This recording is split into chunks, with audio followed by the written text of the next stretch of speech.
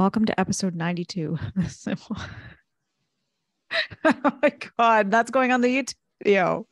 Funko Mary is like, that's disturbing. Self-res again. Ew. Okay. Anyway, yeah. Hi to our YouTube users that just or users or viewers who just saw that. Anyway, welcome to episode 92 of the Civil War Breakfast Club. Tonight, I am joined by the guy that has put up with me for 91 episodes in separate locations. But tonight, for episode 92, this is our first episode where we are recording in the same location, in separate rooms though. But he's a real trooper for that. And he's also the most awesome Civil War nerd I know, Darren Weeks. And I'm his co-host, Mayor. Very creative. Well, by your background, it seems like we'd be recording this on Little Round Top or on Culp's Hill at Gettysburg. Wow, we're not allowed to be at, we're not allowed to be at dark, so that can't be the case. So anyway, what's going on with you? How are you? It's good to be back. We are back after a month hiatus. Thank God those jurors saw it your way because we're back, and now we get to do a whole new episode. Very cool. So how are things? Exactly. They're good. Yeah, I'm settling into life here in the United States as a student again, doing my master's in library science, and obviously we're in the same place now. So, and you haven't booted my ass out yet, so that's pretty good. No. So it's definitely good. So it's definitely good. Well, since you're hosting, I will ask you what you're drinking. Since you probably forgot how we do this, it's been so long. So oh my God! What are you drinking? I am drinking Forever New England by Cisco Brewers out of Nantucket. Because it's New England Patriots beer, and they play their first game this Sunday for the season. What are you drinking? Well, I'm drinking Cisco Brewers Whale Tail. Apparently, you're not drinking out of a mug or anything because you didn't talk about it. Oh, wait, no, I'm sorry. No, I'm drinking it out of... Wow, like, rusty. The viewers can't see this, but it is a Joshua Lawrence Chamberlain 20th Maine glass. And because it's his birthday today. So that is actually one thing we're going to be talking about to start off is it's Joshua Lawrence Chamberlain's birthday. Okay. And since you didn't ask, I will tell you, I'm drinking out of my British mug because my people lost our queen today. Very sad about that. But your people?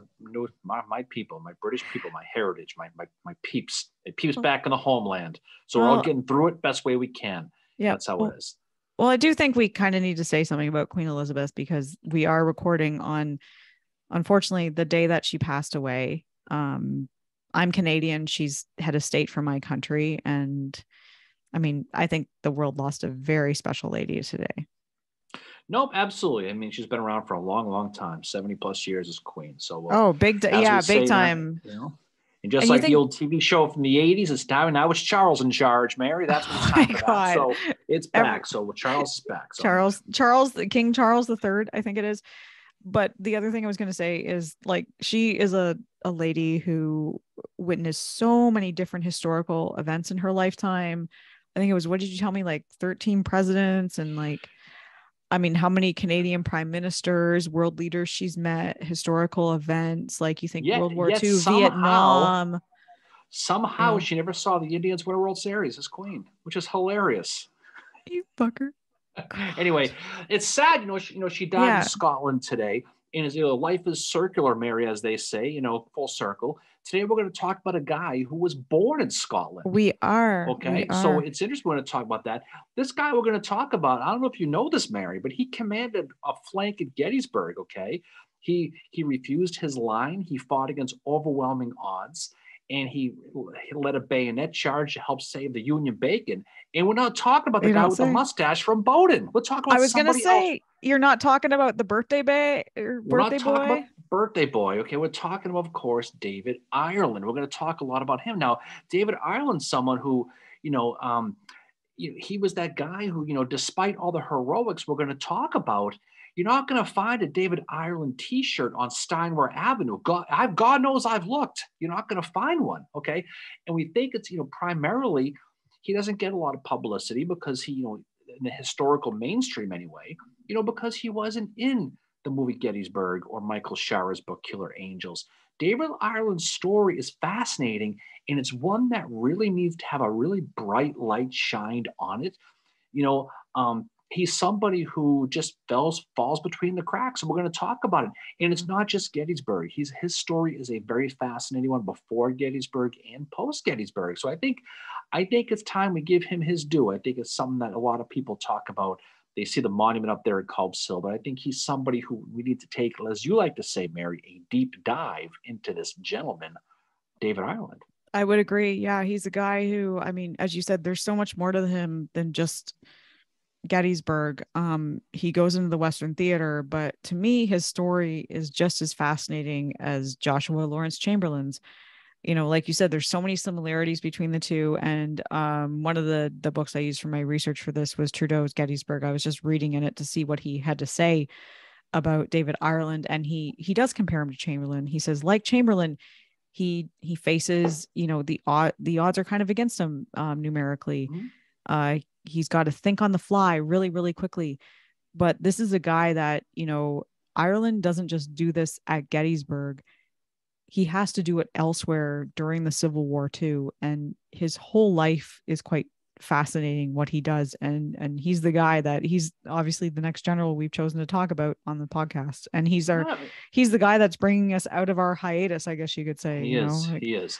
Like many participants in the Union Army, David Ireland, he wasn't born in the United States. Like we mentioned a few minutes ago, he was born in Scotland, of all places, Mary. His last name is Ireland. We had some fun when you were trying to Google him and thought he was the Irish Brigade. Does he lead the Irish Brigade? Yeah, I fully. But he was born in a place called Forfar. He was born on May 9th, 1832. He was the son of Charles Ireland and Barbara Nave. Okay.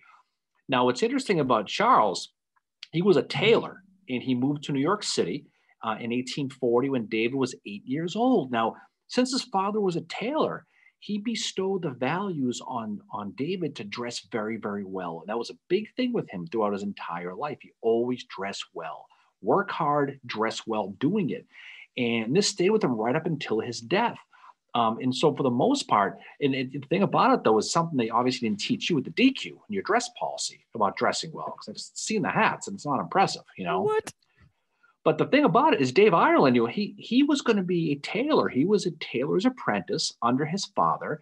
And when the Civil War broke out in April 1861, Ireland, like many men in the North, he felt the need to enlist. So in the summer of 1861, Dave Ireland finds himself as a lieutenant, in the 79th New York. It's a regiment consisting of U.S. regulars, And with it, while he's, and this is going to be important to talk about as he goes further on in his command with his later regiment we're going to talk about, while with the 79th, he's going to have that benefit of receiving training, as a U.S. regular soldier. Mm-hmm. So he's going to get the training, the discipline, the whole deal. And it's going to benefit himself, and it's going to benefit his soldiers down the road. Yeah, it is. So as you said, he becomes part of the 79th New York. They start off as a militia, but then they get kind of, brought into the regular army. And they're mustered into federal service on May 29th, 1861. So that's when they get brought into the Civil War. And the first battle they're going to fight in is obviously First Bull Run, July 21st, 1861. Ireland is a lieutenant by this point. He's also an adjutant. The 79th is led by Colonel James Cameron. No word if he's related to the director. Before Titanic. Yeah, I don't know if he's going to be directing Titanic after this one. But they're going to fight with General Sherman, who is then a colonel at this time. So it's Colonel Sherman with his 3rd Brigade at the first Battle of Bull Run. Now, during the battle, Cameron is going to be killed. And many of the officers, they just resign after this. A number of men just mutinied, and they were basically like, screw this, we don't want to do this. And because of this, McClellan takes their colors away. So he takes away their flag. That's a huge thing if that happens to you, when you're fighting, and you get your colors taken away, because the colors are everything. We talked about in our last episode about the 54th Massachusetts, where, there was who's going to we can't let the colors fall, right? If you get them taken away, that's a really big thing.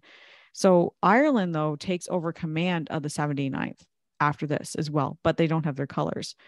So flash forward to September 11th, 1861, with the ambush at Lewinsville, which is near Falls Church, Virginia. And Ireland is going to lead an ambush at this.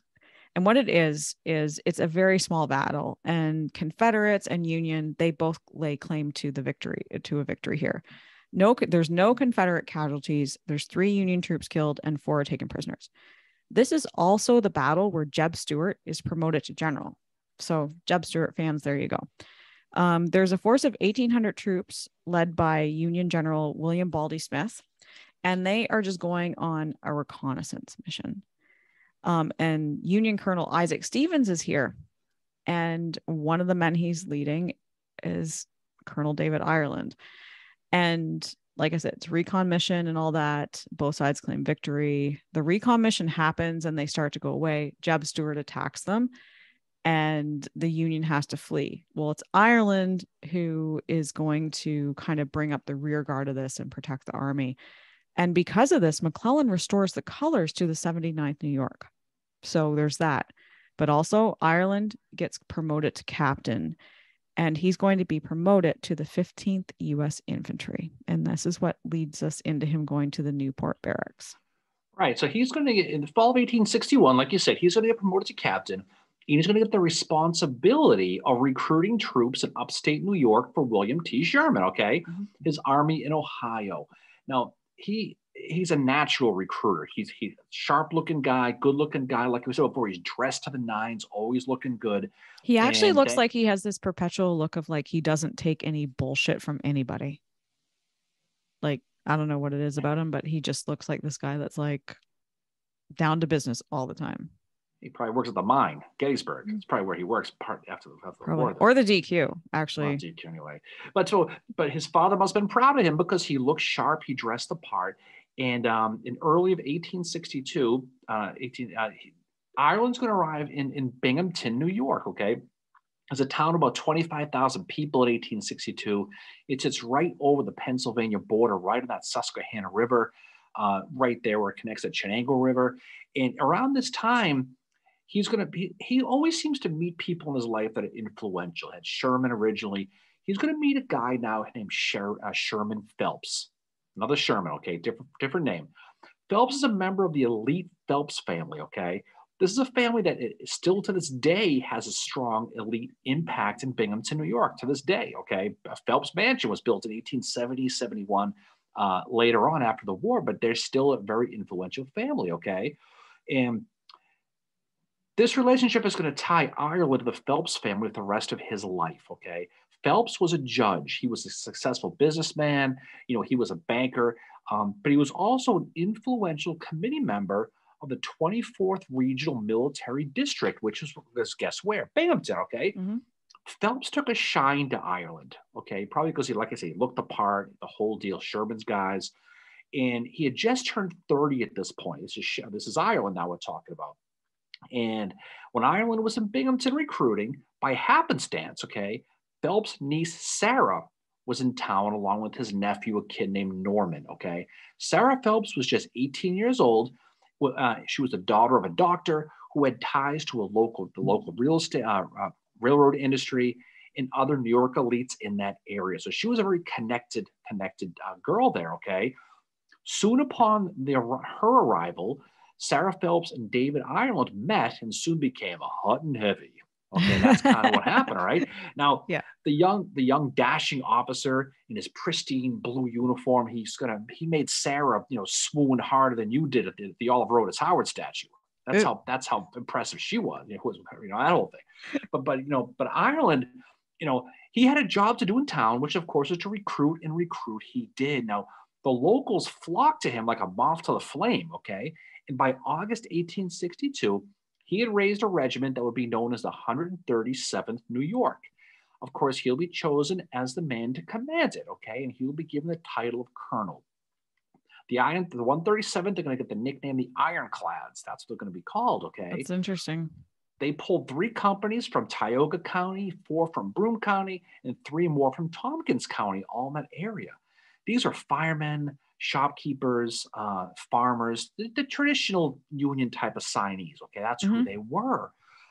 It was written in a local newspaper that the regiment contained a noble body of men of splendid physical appearance, most of whom had been reared in the rural districts. That's what it said in the local newspaper, okay? The ages of the recruits were a wide range. They ranged from as young as 14 to as old as 50, okay? Wow. The youngest recruit is a 14-year-old kid named Ambrose Davidson, okay? He wanted to sign up, but he was too young.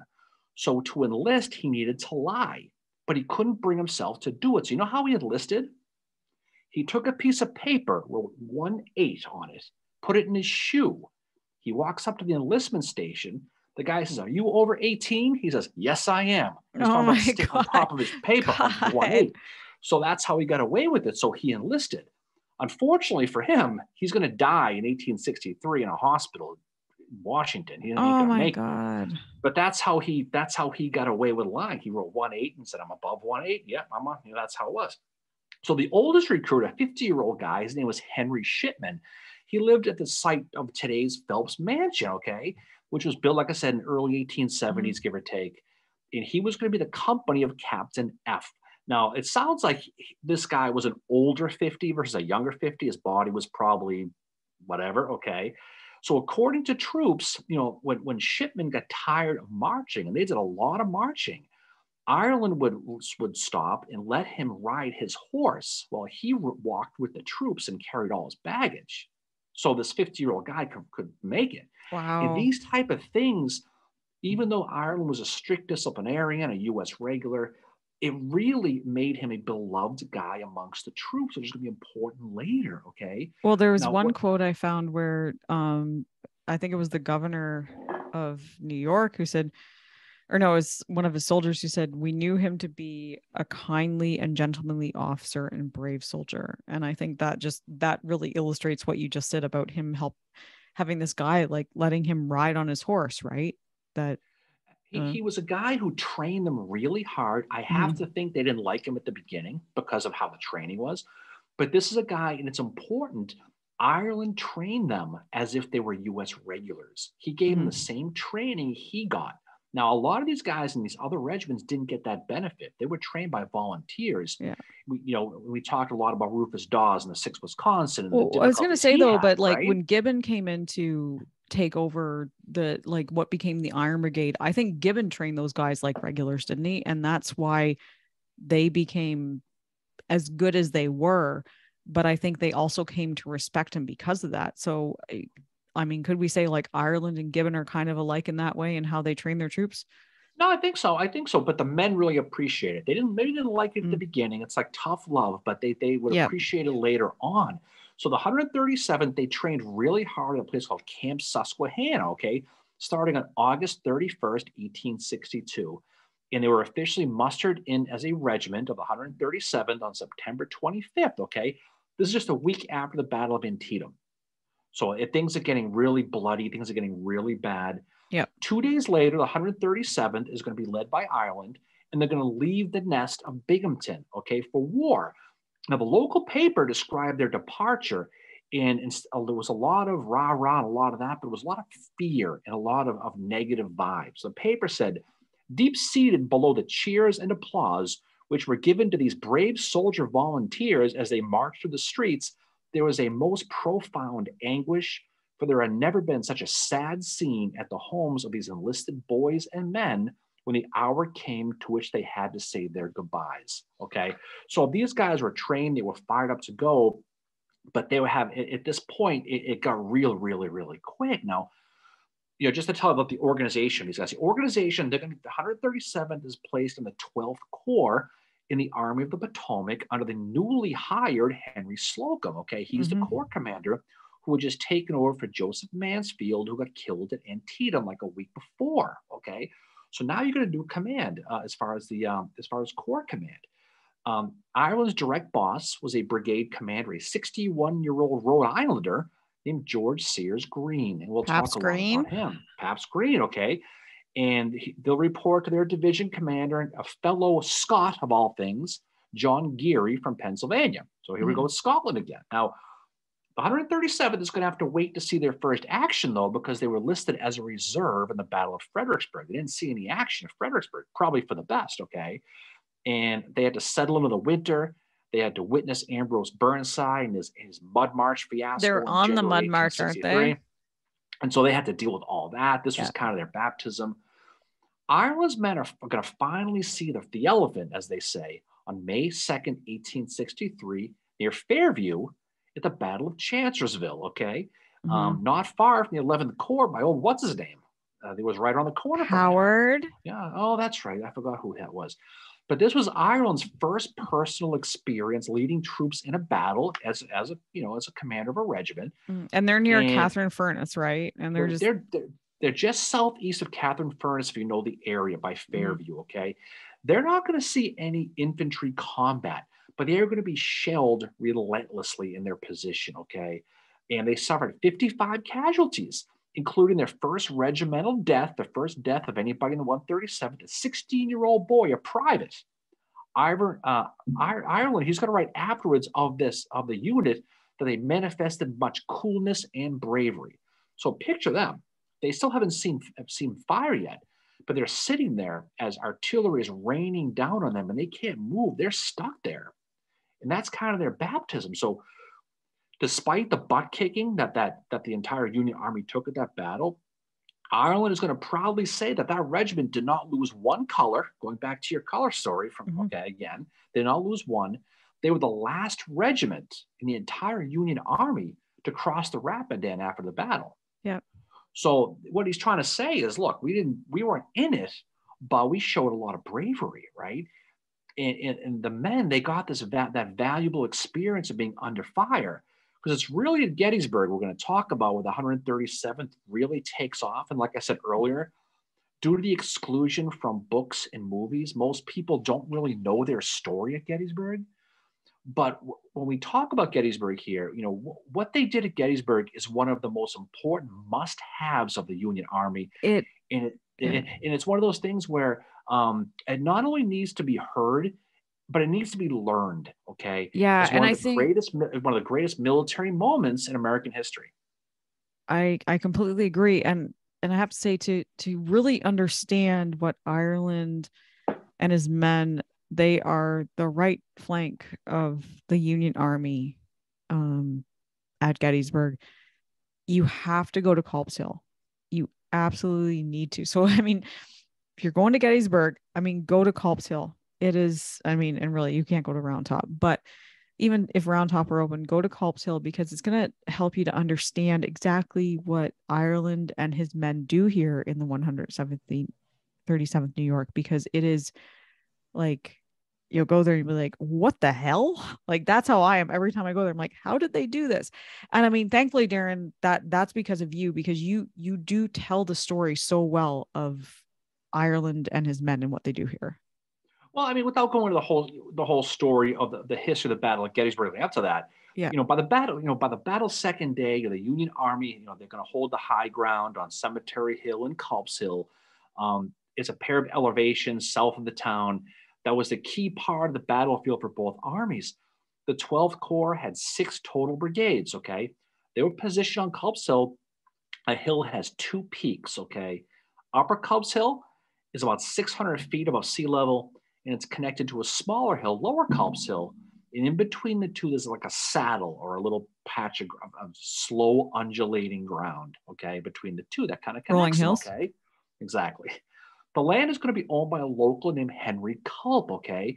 It's a heavily wooded area with boulders strewn all over the place.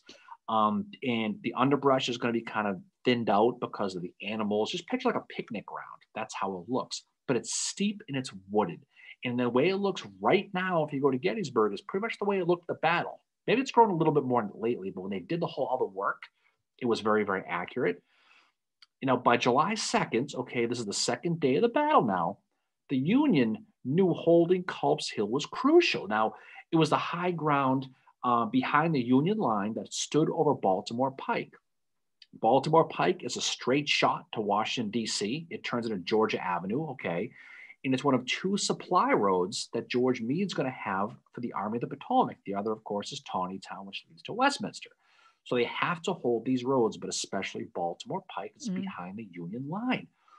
So around 4 p.m. in the afternoon on July 2nd, James Longstreet's Confederate Corps is going to do their thing on the other side on the Union left.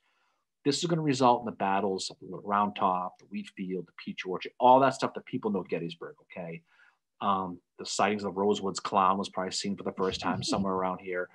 But fearing the battle could be lost on that side of the battlefields.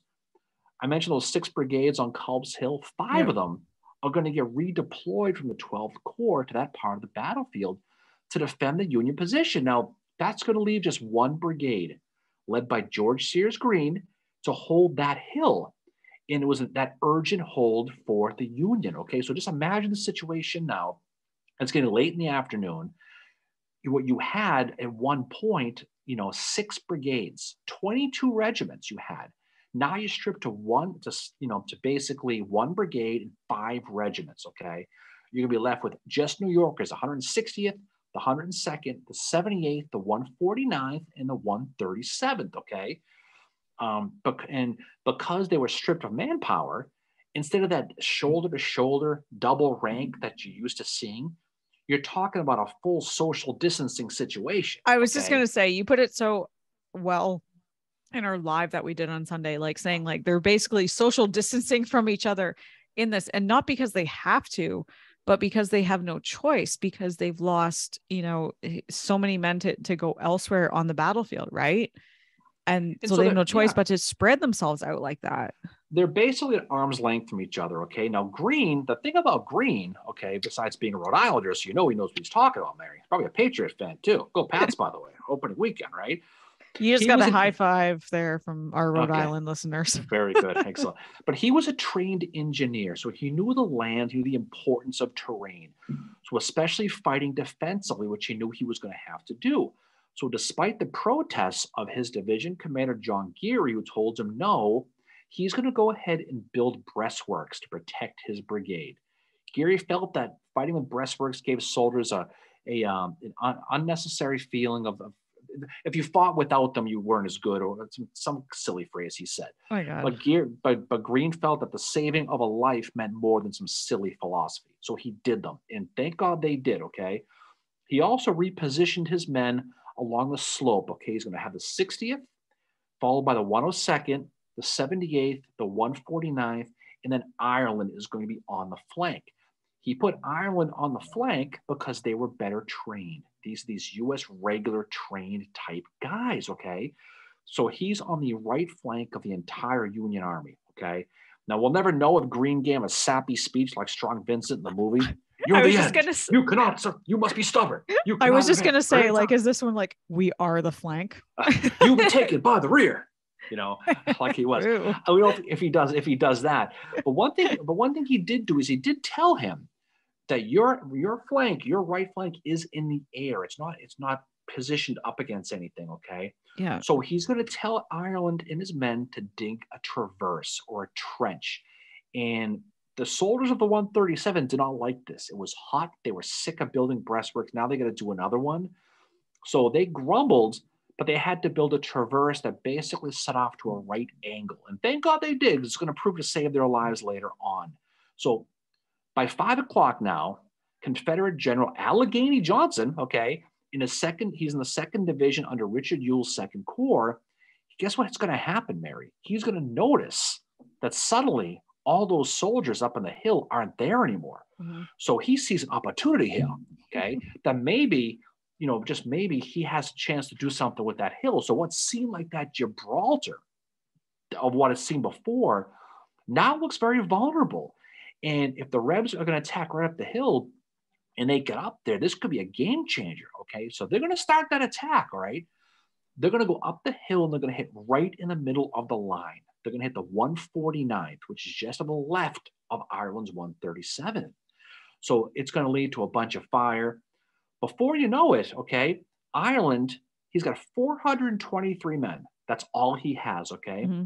In his front, he has 6 Confederate regiments coming at him under a guy named George Stewart, also known as Maryland Stewart, okay? Yep.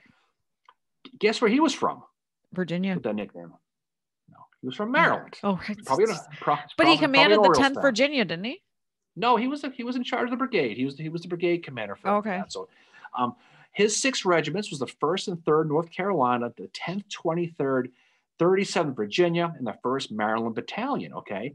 They have 2,121 men, okay? Quick math formula, Mary. 2121 versus 423. What kind of ratio is that? That's not a good ratio. Even I can say that as somebody who Okay. sucks at It's math. almost exactly 5-1. Okay. George Wow. Stewart has a 5-1 man advantage, okay, against Ireland's 137. This is what it's going to come down to, okay? Ireland knew, because he was at the end of the line, that he could not retreat at any cost. He had to stay. So again, with darkness falling, okay, and all these brigades coming at him face to face, besides that, everything seemed to be okay. Yeah. But that's kind of how. But earlier in the day, so earlier in the day, we have Chamberlain doing what he does at Round Top. Ireland is now pretty much in the same position to what Chamberlain was, except he's in the dark, right? We're going to talk about Chamberlain here in a minute. We're going to Yeah. talk about that. But yeah, that's just interesting parallel. Okay, he must have knew that he was in a bad spot. He's going to get word now. Now this is where you start to draw the parallels with the other side going on. He's going to find out that 4 of Maryland Stewart's regiments, this is the 1st North Carolina, and the 37th, the 10th, and the 23rd VA, Virginia, they're trying to get around and turn his flank now, okay? And these Confederates have positioned themselves behind a stone wall right on Lower Culp's Hill now. So on the far end of Ireland's line is Company A. And to their left is Company F, okay? Now, both companies started to take heavy fire on their extreme right flank now. So they're kind of screwed. Ireland sees this, and he's going to order Company A to refuse the line, which means you break off and you turn at a right angle, okay, to face the oncoming enemy.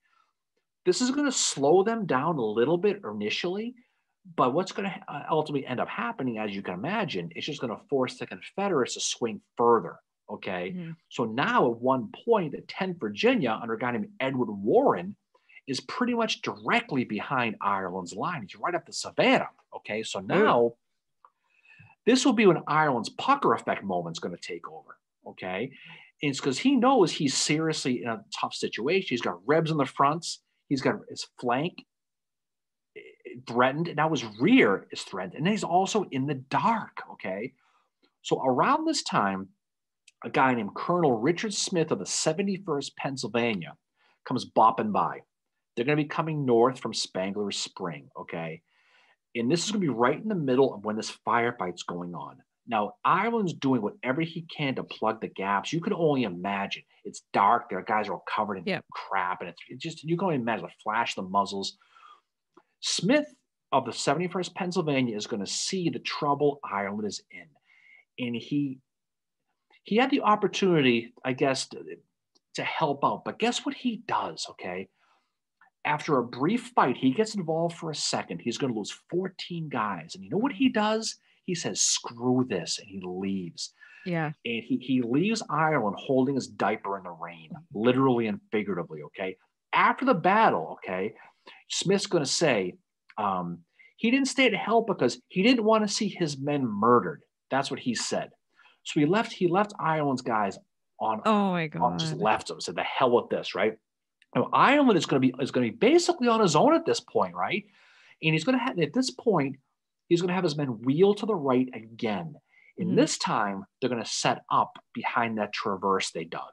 Okay, so now this traverse they had to reluctantly build earlier in the day. Now they got a little bit of protection now, thanks to that traverse that they really didn't want to build. Now, this is very much like you were saying before, like Chamberlain in the 20th Maine, a little round top, okay? Ireland refused his line that was being out when he was being outflanked by the Rebs. The difference, of course, is this. Unlike Chamberlain, who held out against 2 regiments, the 15th and 47th Alabama, he did this against an entire brigade, okay, of 2,121 guys. That's how long he did, okay? That's how many guys he went against. Now, behind the barricade, and with darkness falling, this 137th New York was able to kind of hold Stewart's brigade back. And this is where darkness helped them out a little bit. They held out for a full hour behind this traverse, fighting these guys in the dark, not knowing what the hell was going on. You had situations where Stuart's men were firing over the Union line and hitting their own guys on the other side. It was a Yeah.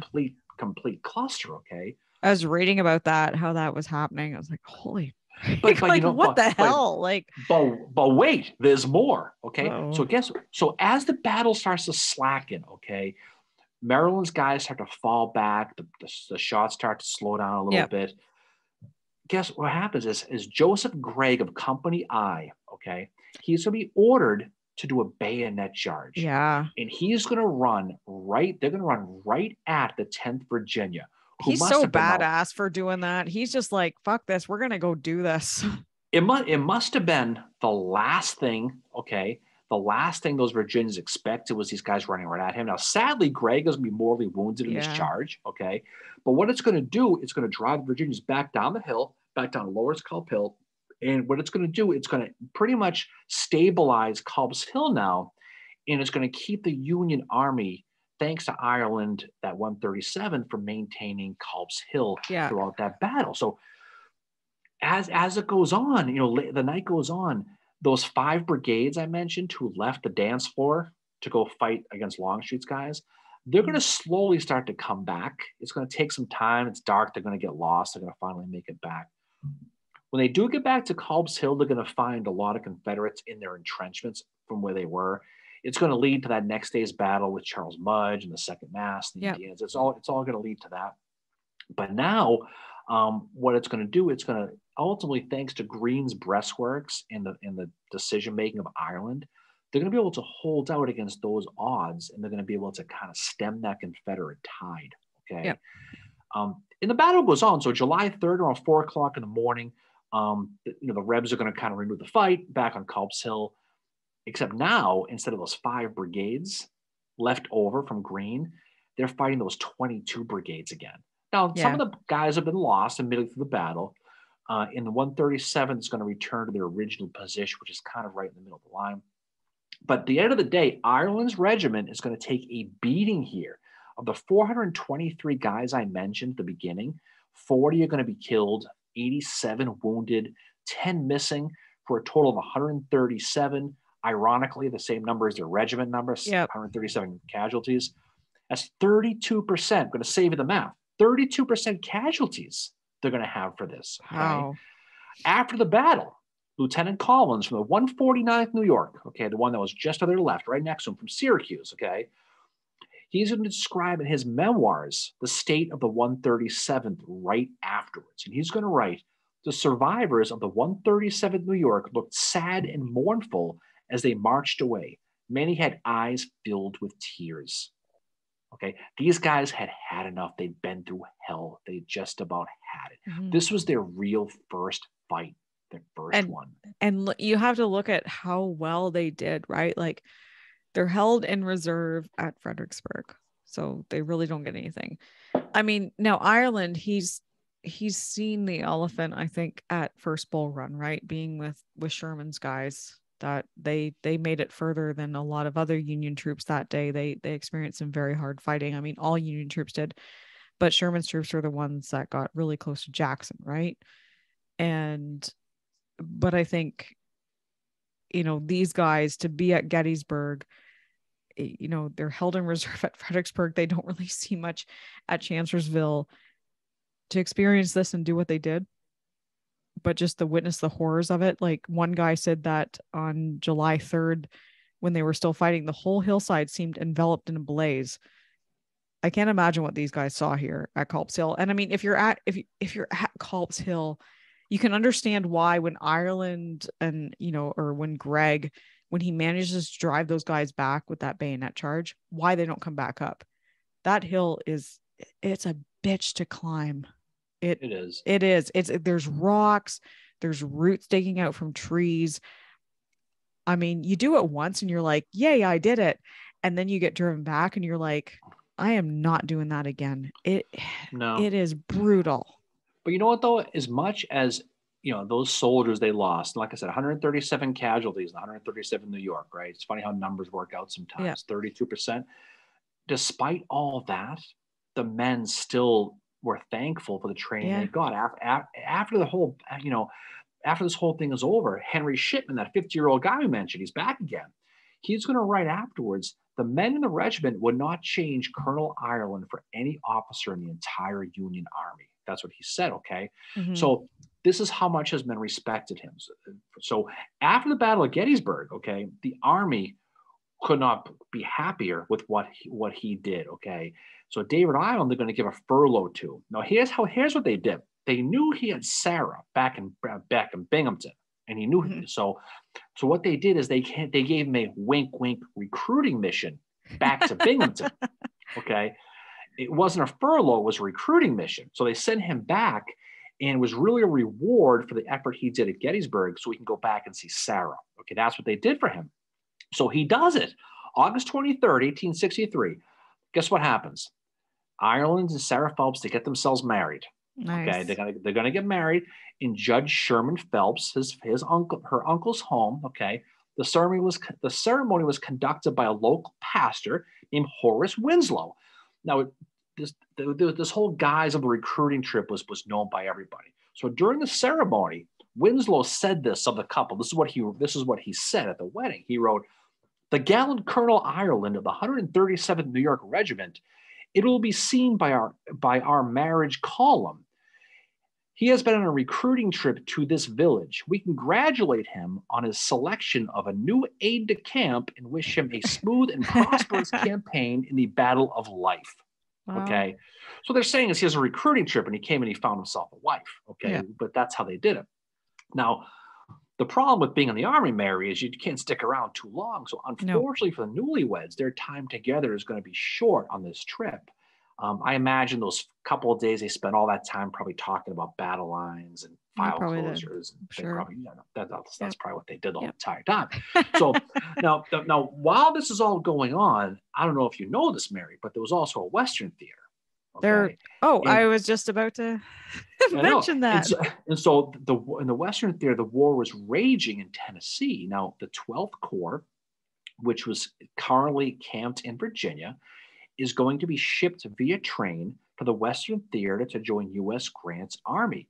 And this is going to include the 137th New York. Mm-hmm. So Ireland had to say goodbye to Sarah again and return to the front. So once again, now in the West, the 137th is going to be thrown right into the fire again. They are. And I was going to say, along with, just this moving out west is not just the 12th Corps and a lot of the regiments that are with them at Gettysburg, but also the 11th Corps. Joseph Hooker goes out there too. But the one thing about this that, the 12th Corps is kind of like 11th, 12th Corps, kind of like the island of misfit toys when it comes to the Army of the Potomac, but they're going to go out west.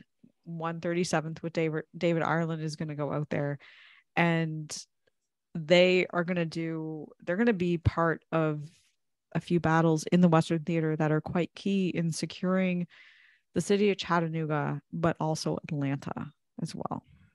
Yeah, so they're going to go out west, and they're going to be part of that siege of Chattanooga we talked about.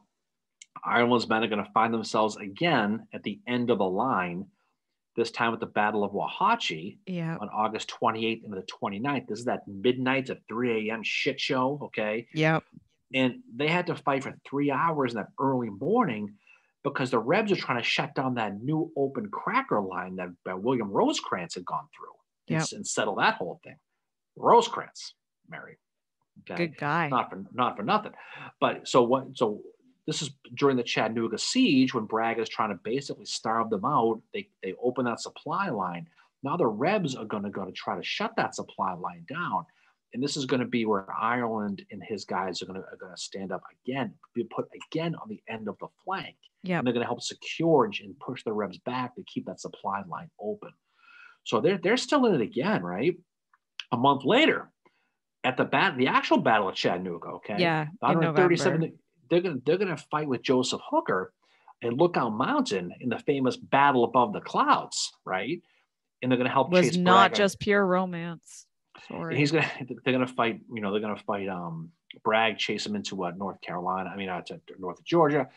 And it's funny because I forget the name of the regiment that was behind them. But as they were chasing the Rebs up Lookout Mountain, the Rebs dropped their flags and ran. Yeah. The regiment behind them pick up the flags, and a lot of those guys got medals of honor for getting the flags. Yeah. And the New Yorkers were pissed at that. Oh, I can't blame them for that. Well, when we go to Lookout Mountain, we'll have to see if we can find all those monuments for them too. Mm-hmm. Oh no, there's no question. And but there's Ireland again. By this time, he's a brigade commander now. Mm-hmm. So he's going to be commanding those same New York brigades that he was going to be doing, right? Now, the following winter now, Ireland's men are going to be in winter camp in a place called Stevenson, Alabama. Okay. Mm-hmm. This is a railroad town full of bars and bang barns and all this stuff, right? But it was also a vital railroad connection for supplies for the troops.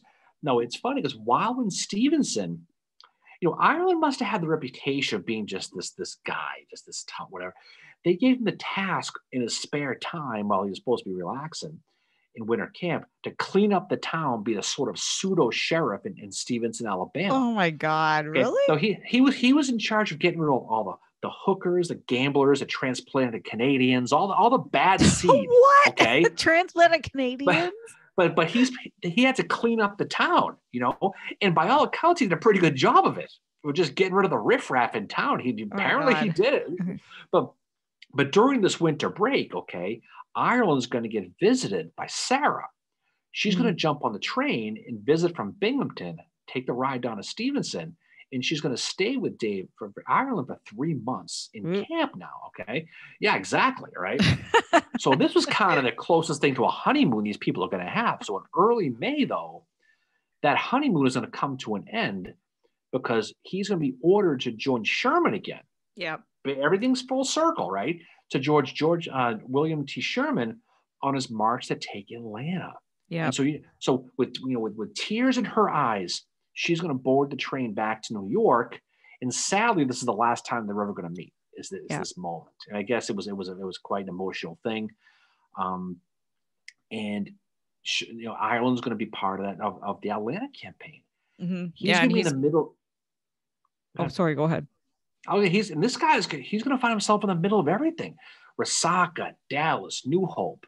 He's going to be in Kolb's Farm, Kennesaw, Marietta, Peachtree Creek, all of it right into Atlanta.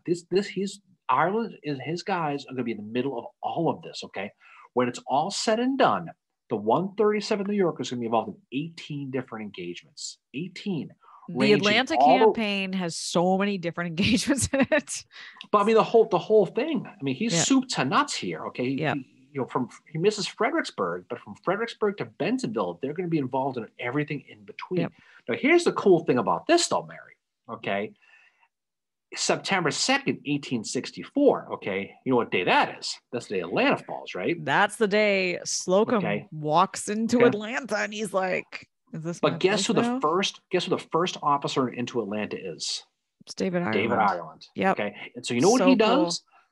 It's like when you walk in, say you have a roommate with some friends, right? Yeah. You walk into an apartment, you're the first one there. What do? You pick out the biggest room. Mm-hmm. He walks in, he picks John Bell Hood's headquarters as his headquarters. So that big mansion that Hood had just vacated, Ireland says, you know what? This looks good to me. I'm taking this one. And he does. That's amazing. There is one of two known pictures of David Ireland that exist. One is the one you see with his hand in his pocket. Yep. The other is him and his officers in front of the house that John Bell Hood in Atlanta stood in. That's awesome. And you can see him standing there. It's only one of two pictures. So that is like cool. So I don't know, like that's balls right there. It's like, hey, look at me, Hood. Look at me, Hood. Oh, I would too. I would too. But all the good times kind of come to an end though, because September 2nd he gets into Atlanta, and almost immediately he gets sick. Okay. And whether it's the bad food or the dirty water or who the hell knows what, he's going to be hit with a bad case of dysentery almost immediately, like right off the bat. He's going to he's going to get dehydrated. And 8 days later, on September 10th, to the shock of his men, Ireland's going to die. And they are going to be stunned by this. Stunned, right? It was the regimental chaplain, a guy named Captain Eli Roberts, who's going to personally take the body of Ireland back to Binghamton. And 3 days after he died, Okay, the Binghamton Republic. He was scheduled to go back to Binghamton for a leave. Right. Yeah. Okay, and he didn't make it. But the newspaper writes this in the newspaper. It is a painful due to announce the death of Colonel David Ireland. We understand his wife Sarah was expecting soon a visit from her husband. He is on the way, but alas comes in the sad habiliments of the dead, another noble martyr to the cause of the Union. So she's literally expecting him to show up on her doorstep. Instead, she gets his coffin. Unfortunately, and so you can only imagine how that must have gone, right? Yeah. Ireland's is going to be buried in Spring Forest Cemetery in Binghamton. He died with no money. I mean, he was a soldier. So that judge we talked about, Sherman Phelps, Yep. would have paid for his burial. And if you go to Spring Forest Cemetery now, he has a gorgeous gravestone. Okay, and it's believed that that's who paid for it was Phelps. This is the same cemetery that holds the remains of John Cleveland Robinson from Gettysburg, Wow. ironically. Mm-hmm. It's also the same cemetery that holds that 14-year-old boy who lied about his 18-year-old age. Oh. Okay. Ambrose Davidson, he's buried there too. And that is going to pretty much finish the tale of David Ireland. But the thing about it is his legacy kind of goes on, right? They say you never really die as long as you're remembered, right? Mm-hmm. That's the old saying, okay? Yep. Sarah, his wife, his ex-wife, she's going to remarry twice. She's going to rebound, okay? But she was always going to be known as Mrs. David Ireland to the members of the 137 New York. She was a regular guest at their reunions. She would still go. Wow. She lived until 1919, okay, when she's going to die. She's buried in Syracuse next to her third husband, a guy named William Gear, who was a wealthy engineer in the area. But basically, she would go to the reunions. She would see the soldiers. They'd call her Mrs. Ireland. And that's the sad part about it, though, is to this day, the story of David Ireland really isn't well known. He and his wife Sarah had no children, and there was no story to be told after that. Especially his role at Gettysburg. For the most part, he dies, and he's a hero locally, but there's no one to tell his tale. There were 63 medals of honor given at the Battle of Gettysburg. 63. You know who didn't get one? David Ireland. Neither did Charles Tilden. Right. But Ireland was not a recipient, regardless of his heroism, who I think a lot of people say is the true hero of the Battle of Gettysburg, especially on the flank. And sadly, he's fallen from the cracks of history because really no one's been around to tell his tale. I completely agree with you on that. Having visited Culp's Hill quite a few times in the last year with you, and just wandering down and looking up at where the Union was and what he had, what he was doing, it's like, holy shit. He is the unsung hero of Gettysburg, I think, with this on the right flank, with what he had to do, with, how spread out his men had to be. But not only that, he reminds me a lot of John Gibbon in the sense that, when Gibbon took over what became the Iron Brigade, they didn't like him at first because he was disciplining them in a way that they'd never been disciplined before. But then they came to recognize it after a battle that, wow, this guy did good things. And Gibbon was at every single reunion, with those guys, even though he was not from where they were. Gibbon was born in Pennsylvania. He was raised in the Carolinas, right? And I think in some ways, it's a similar story to David Ireland's. How respected David Ireland is a lot like John Gibbon with the Iron Brigade. It's very similar to that too. But I think Gibbon's legacy is one that goes. People. It is. People know that Gettysburg, But nobody. But again, yeah, that's where it differs. Is nobody knows who Ireland is, but they should, because of that, because of what he does. He's. Anybody who goes to Culp's Hill, you'll see it there. You'll know what he did. There's no question. But I think it's a good place to drop. I think it's a good story. I think it's one. If you go to Gettysburg, you're going to go to Culp's Hill, find the 137 New York, take a peek. It's tough to find the traverse that's kind of built over a little bit, but you can see where it is. It's kind of right where the saddle is. It kind of the road kind of dips and it goes across the road. Just imagine yourself in that position. It's nighttime. You're being attacked by 2,100 guys. You're 400 guys. They're going around to your right. Now you're in this traverse, in this ditch, this trench, fighting and fighting and fighting, and you're able to hold them off. And this is your first real infantry battle. And because of your actions, you're able to push them down the hill until those 5 other regiments come back. Those remaining 17 brigades are going to come back to bail you out. And it isn't too a reach to say that if Allegheny Johnson, and those guys get up on Culp's Hill, you're behind the Union line, you have that supply road of Baltimore Pike. It's hard to imagine how that July 2nd War Council meeting is going to play out, knowing that they're right behind you. You may have to leave at that point. And if you believe that, the fact that they were not up there has a lot to do with David Ireland's 137th. So nothing against the Chamberlain people, because what he did was very important too. But I think because of the movie, people like Ireland don't get the credit they do. Take a peek on the other flank, because sometimes the other flank tells a better story. In this case, it's true. No, I completely agree with that. It's a lot like the Battle of Chickamauga, where if they had let them get through on that Lafayette Road to Chattanooga, things would have not went so great for the Union Army. The other thing too about Ireland is, and the 137th is these are guys that fought in not only the Eastern Theater, but the Western Theater, and they went to the end of the Civil War. And unfortunately, Ireland is not with them at Bentonville, but these are guys that they saw so much.